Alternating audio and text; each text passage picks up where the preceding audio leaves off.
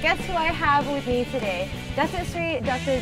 Jeswant Dillion, and he is, of course, the head of department, cardiothoracic. That's what it is.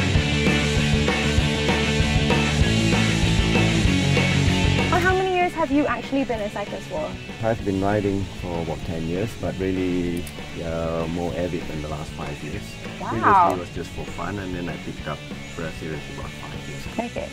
Now, I have to ask, so you are the head of the department. How do you find time to fit in cycling into your schedule? Yeah, that's a really tough question, but I think as we get older, we realize too that we have to practice what we preach. Yeah. So we have to make some lifestyle changes. We have to find some time. Yes, no matter how busy your schedule, I think we do need to find some time for some recreation and exercise. For this particular event, do you have any goals and expectations? What are your hopes?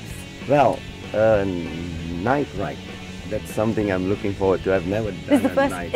Exactly. Yeah. I've never done and I do not know of any night ride before this that's organized. I like organized rides rather than going for rides that are put together. Well, for my goals for this is, number one, I want to enjoy it. I want to enjoy on a highway that's told that it's going to be empty. It's purposeful for this race, and I want to complete it in a reasonable time with a bunch of friends.